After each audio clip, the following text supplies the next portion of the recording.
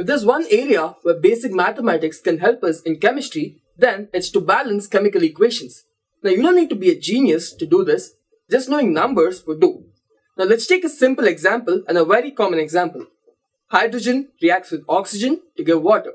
Now, this hydrogen molecule, which has 2 atoms of hydrogen, reacts with this oxygen molecule, which has 2 atoms of oxygen, and the reaction gives us water.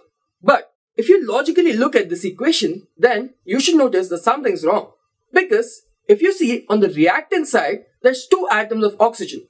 And coming to the product side, we have only 1 atom of oxygen. So, where did this atom of oxygen disappear?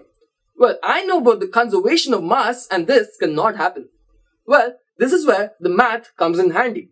You see, this equation would be fair if, in this equation, we multiply the oxygen with half a molecule. That means, a hydrogen molecule will react with half a molecule of oxygen and this gives water. Well, that seems simply fair. But this notion of using half a molecule of something looks really absurd. I mean, hydrogen reacts with half a molecule of oxygen? That seems not so right. So, remember, in early algebra, we've learned that we can multiply with one number 2 sides. So, that's what we are going to do here. Multiply this whole equation with 2.